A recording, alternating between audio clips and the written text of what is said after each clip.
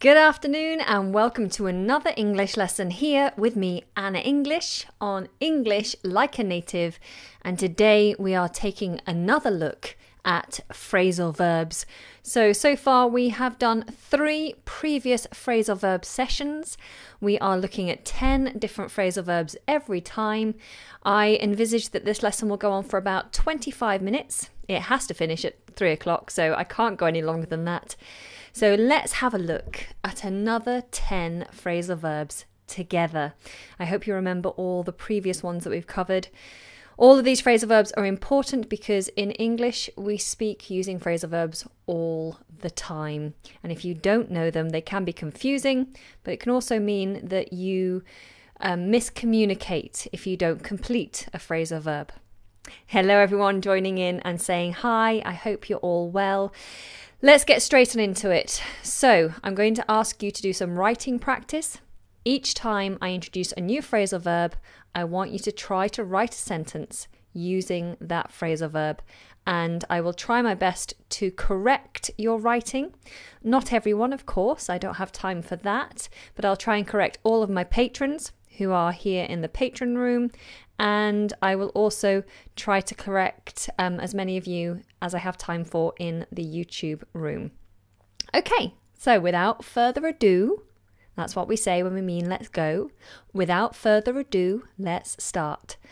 So the first phrasal verb today is similar to the last one we looked at, which was ask over. If you ask someone over, then you're asking them to come over to you. But here we have ask round. So if I ask someone round, I generally mean I'm asking them to come to my place, my home usually. So if I say I'm going to ask you round later in the day, that means I'm inviting you to my house or to my work. It depends on the context.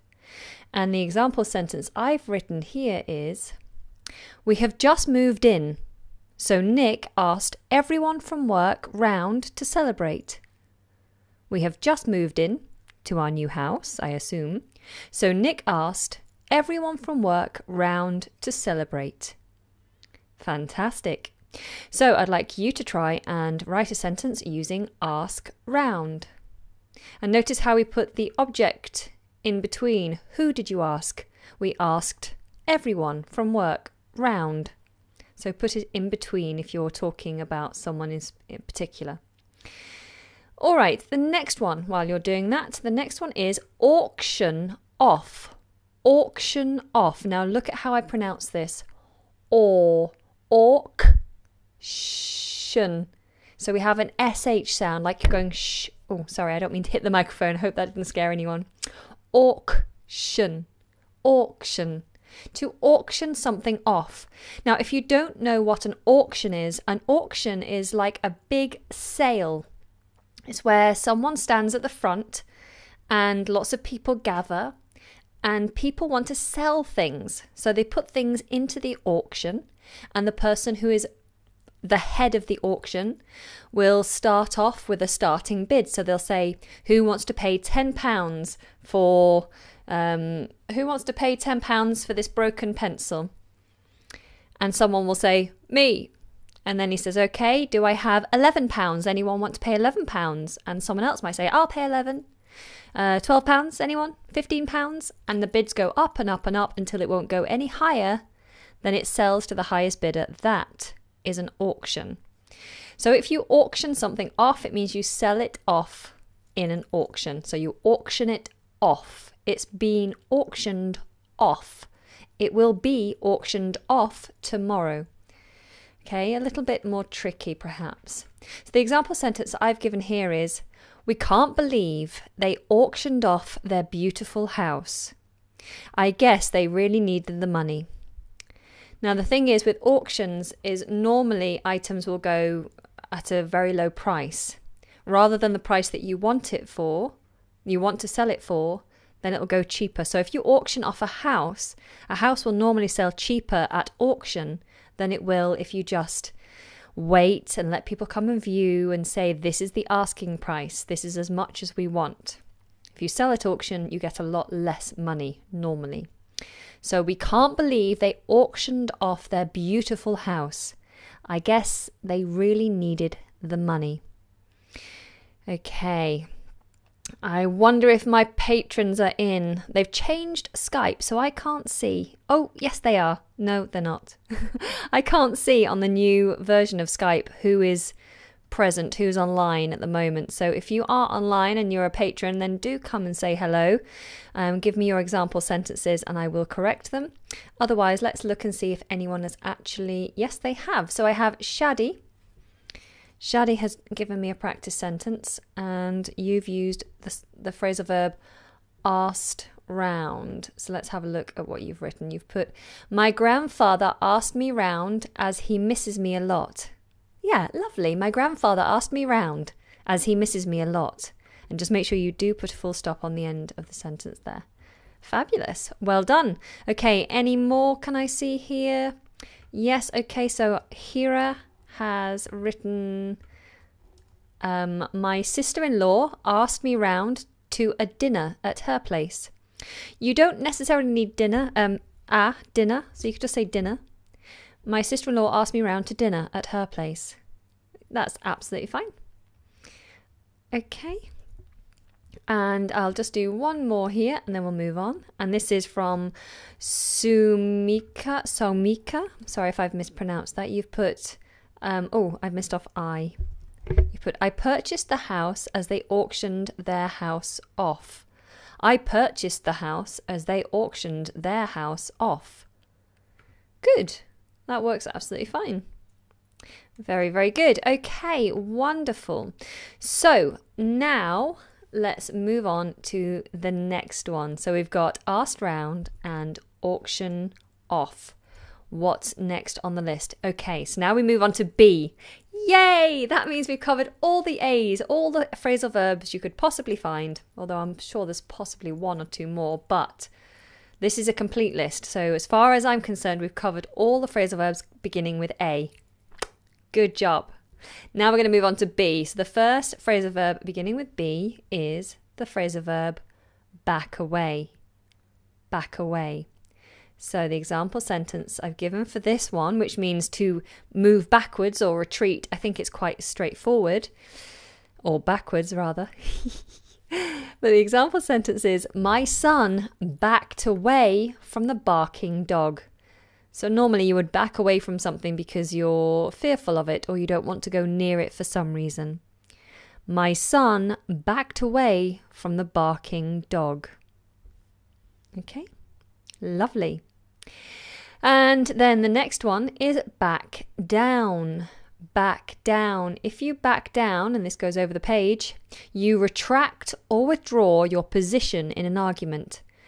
So if I'm standing for something in an argument, if I decide that perhaps we're in a business meeting about building a big tower, and my position is I want to build this big tower. This big tower is going to cost a lot of money. And so my position is I want to spend the money and I want to build this big tower. If I then back down, it means I change my mind or I stop fighting for what I want. So I just stop fighting. I almost take a metaphorical step backwards. I think that's probably enough explanation. Hopefully that's clear. The example I've given here is, I think my husband was too hard on the kids, but he is so stubborn. I have asked him to reconsider the children's punishment, but he won't back down. So here we're saying my husband is too hard on the kids. This means he's too, he disciplines them too strictly. Maybe he's too strict with them, too harsh with them. So I think my husband was too hard on the kids, but he is so stubborn. I've asked him to reconsider the children's punishment, but he won't back down. So obviously my husband has punished the children, and I think it's a bit too harsh, but he won't back down. He's very stubborn. So let's have a look at some more example sentences from you. So I have my patron here. This is Chow. Chow has said, let's have a look, I'll get you up on the screen. Chow has said, John asked his friends round to his dinner party. John asked his friend round to his dinner party. Perfect. Very good. And I have Adele has written in the what's the word? In the YouTube chat room, has written this sentence. He was dead set against the new regulations. Then he backed down. Okay, so this needs a capital letter. He was dead set against. This phrase means completely. If you're dead set against something, it means that you won't change your mind. You're firm in your decision. So I could say, I'm dead set on providing as many English lessons as I can, or I'm dead set on being a full-time YouTuber for the rest of my life, or yes, I can't think of any other examples off the top of my head, but to be dead set is to be firm in your decision. He was dead set against the new regulations, but then, so something happened afterwards, then he backed down. Strange. Okay, very good. Oh no, what just happened? I deleted too much. Okay, let's do one more and then we'll move on to that next one there.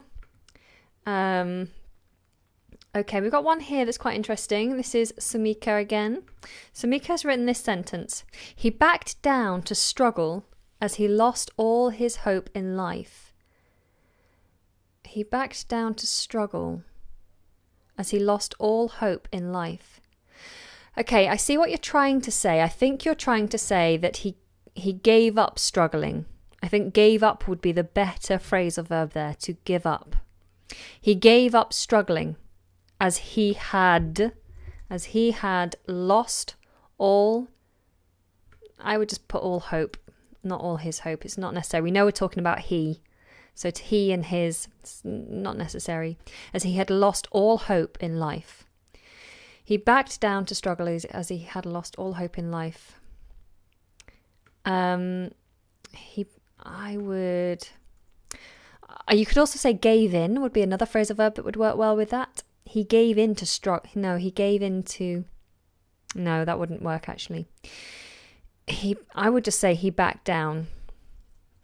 Perhaps in a previous sentence you would say that he no longer struggled. Or he was struggling, then he backed down. So you could put he struggled and fought for the things he believed in.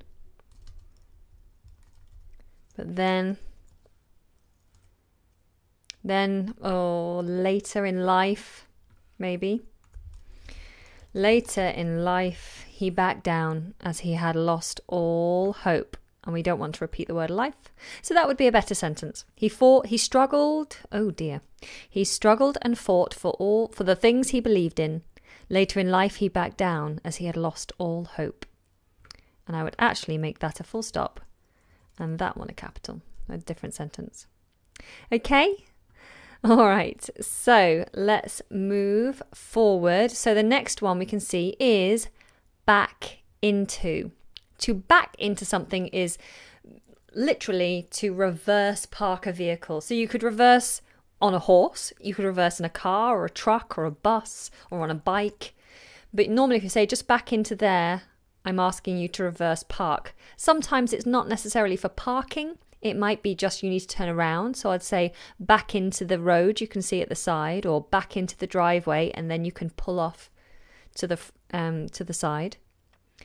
Yeah, so back into, I think that's quite straightforward. Or backwards. Make that joke again. So the example sentence I've given here is just back your car into the space marked flat 43. Just back your car into the space marked flat 43. Okay? Great. Okay, nice and easy. Okay, my patrons are very quiet. Patrons, come on, write some example sentences. Let me help you. Okay, Fernando is typing now. I look forward to seeing what you're going to write, Fernando. Just so you know, anyone who is a patron at some point is going to get all of this list. Patrons, I know I haven't uploaded any notes to you recently, but all the notes from all the lessons that I've done over the last few months will be available on the Patreon page for patrons. So patrons, just bear with me. I know I owe you some notes. They are coming. Plus you will get the copy of all these notes that I'm writing up during these lessons as well. And if anyone is interested in becoming a patron, there are many rewards, not just free access to the notes and some ebooks as well, but you also get to join the Skype chat room so that I see all of your messages. You get to message me and get a response, because I know sometimes it's hard to get a response from me because there are just so many messages and so many comments that it's almost impossible for me to answer everybody. But patrons will always get that extra special little bit of attention. So if you are interested in helping this community, helping me to provide as much education as I possibly can, then consider being a patron, and the link will be in the description box below. Okay, so what have we got here? I've got Fernando is still typing. Okay, let's move forward then. So we got back off. If someone backs off, it means they retreat. So I might shout at you and tell you, hey, back off. That means I want you to just leave me alone or move physically away from me. So here the example sentence is, back off or I will tell security that you are hassling me. Back off or I will tell security that you are hassling me. All right, nice and easy. So let's have a look at some examples. Fernando has said, I'm not watching you. I'm doing other tasks with the computer, but I'm listening to you at the same time and I like it. Okay, Fernando, I understand. And I'm glad that you're here listening. Okay, so let's have a look at some of your example sentences then.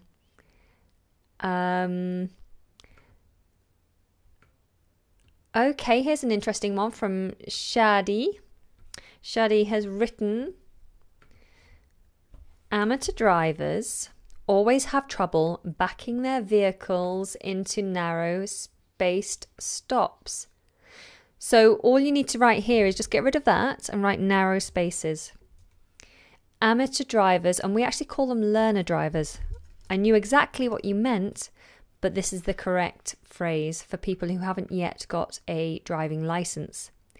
Learner drivers always have trouble with, and you could actually lose this, always have trouble backing their vehicles into narrow spaces. There you go. Perfect. Okay, so that works well. And then I have another one here, which is from Abirami. I'm sorry if I've pronounced that incorrectly, but let's have a look at yours.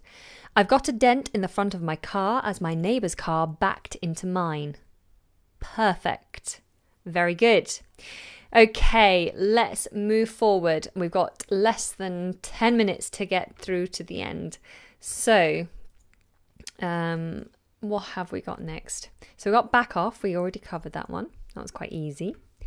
So if someone tells you to back off, then I would suggest that you take a step back because they're obviously feeling very uncomfortable. But then we have back out. Now, if you back out of something, it means that you fail to keep your arrangement or your promise. So if I promise you that I will bring you a lesson every day at 4 o'clock, which I did do recently, and then I am unable to do that, you could say that I backed out.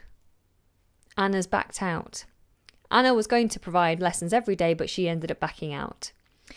And I will explain why at the end of this lesson. But let's continue with that phrasal verb. To back out is to fail to keep an arrangement or promise.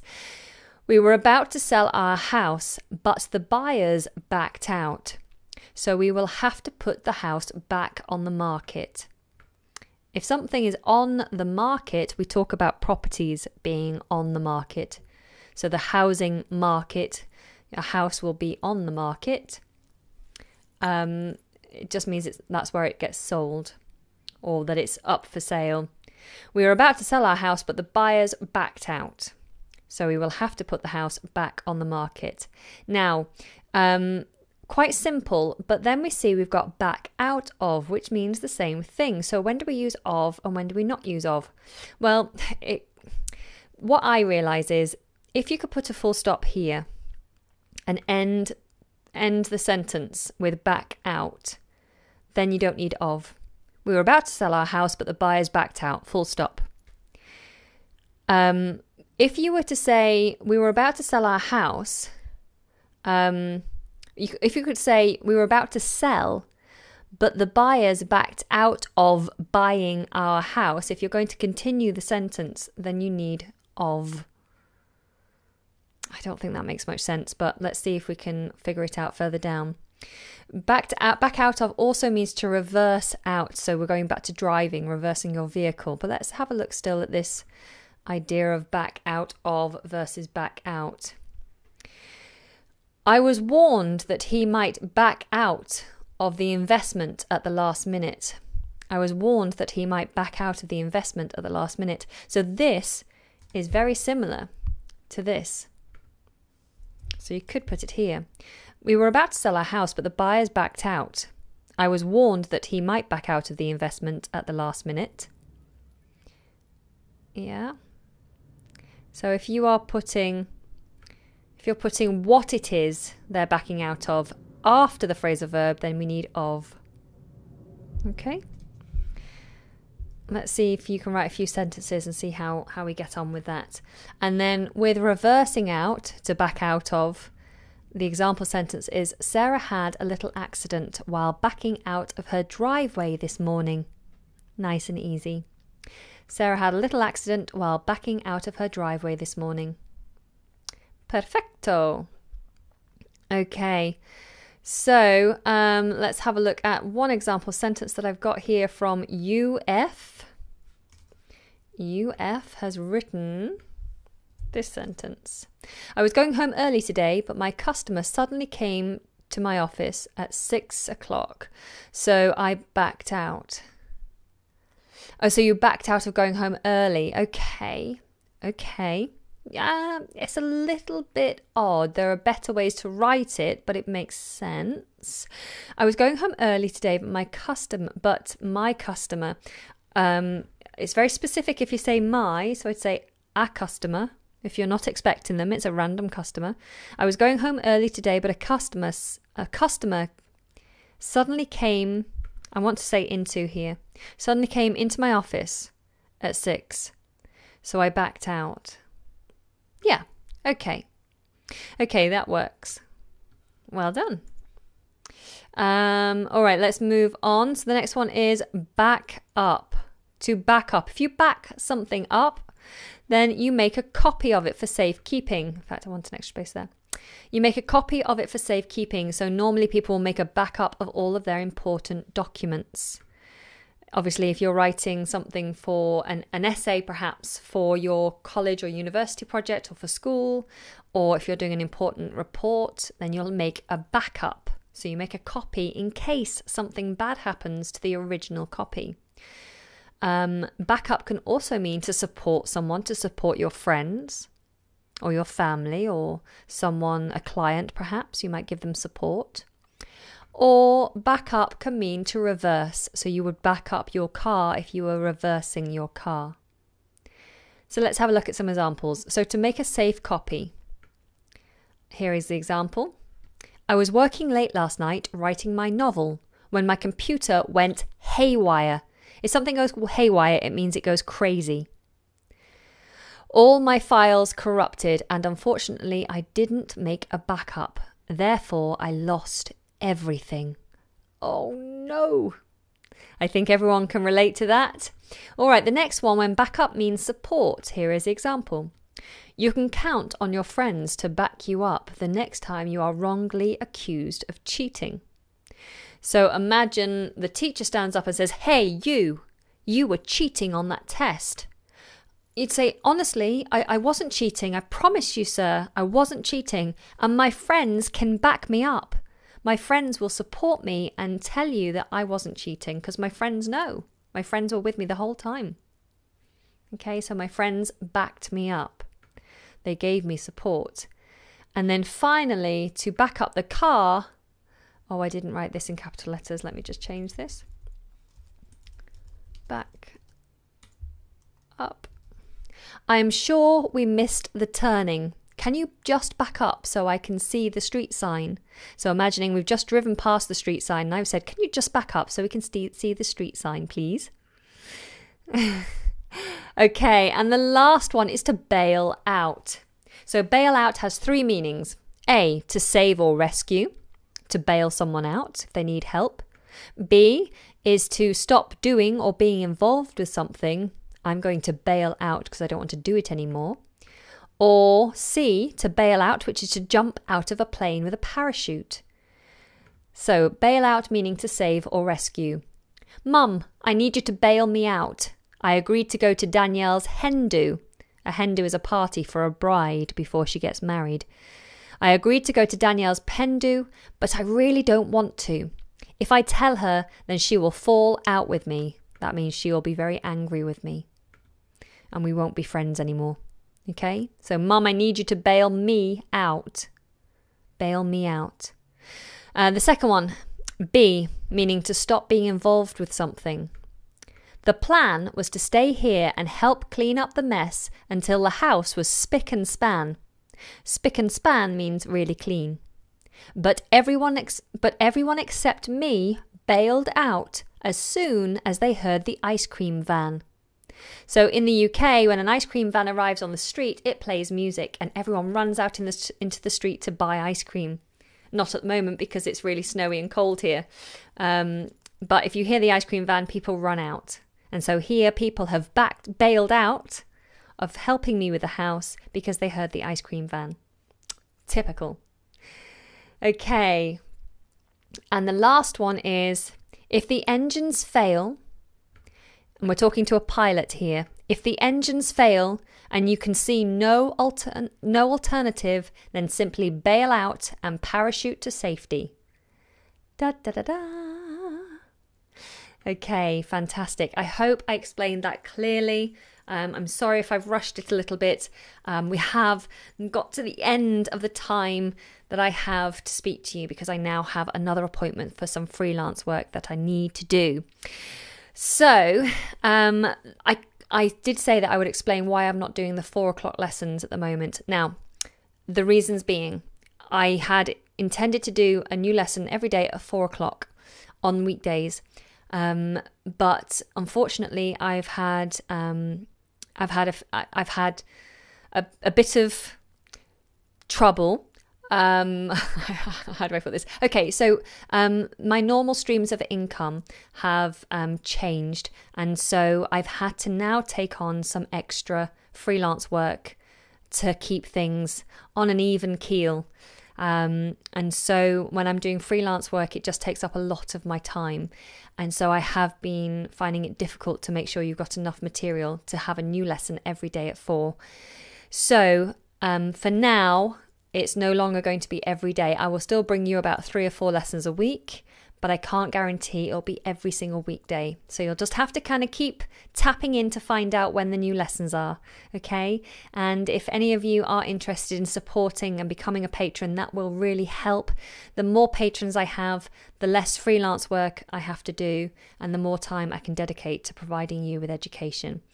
And before I go, I will just tell you that there is a fantastic plugin for those of you who use a desktop computer or a laptop. There's a fantastic plugin called Grammarly. It's free. I use it. There's no kind of catch-22 with this. It's a free plugin. There is a pro version, but you don't need to use that. This plugin, once you've got it plugged into your computer, onto your Safari, it will basically grammar correct you and spell correct you everything you write. And it's, for me, I'm dyslexic, so for me it's really, really helpful because I make spelling mistakes all the time and grammar mistakes sometimes. So it's really, really helpful, and it's free. And the link is just down below there. I think everyone should have this. There's no reason not to. It's extra help. It'll help you to learn. And yeah, and you're not paying anything for it. So go and download it and get started. And if anyone knows of any other things that are really good, then let me know about it. I'm always interested in resources that can help everybody. Okay, if you're not already a subscriber, please subscribe. Otherwise, I will see you again soon. Gotta go. Bye from London.